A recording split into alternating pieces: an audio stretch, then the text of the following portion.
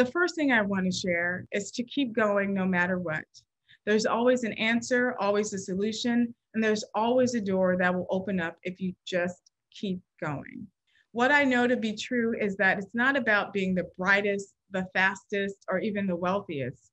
It's about how many times you keep getting back up when you get knocked down and how you are able to turn a roadblock into a pathway. Your passions, whatever they are, can meet this particular moment. This is a time of possibility, of innovation and what if, and you are in it. We have a once in a generation opportunity to get it right.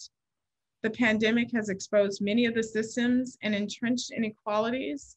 It has also accelerated our thinking on a number of important issues. And I'm here for it.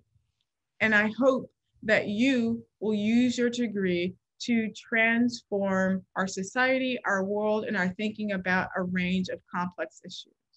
For me, this moment is the culmination of my work over the last couple of decades. For others, it's the culmination of centuries of work and their ability to see the future, but not reap the benefits of their vision and quest for justice. This is your time. This is our time. Let's seize it.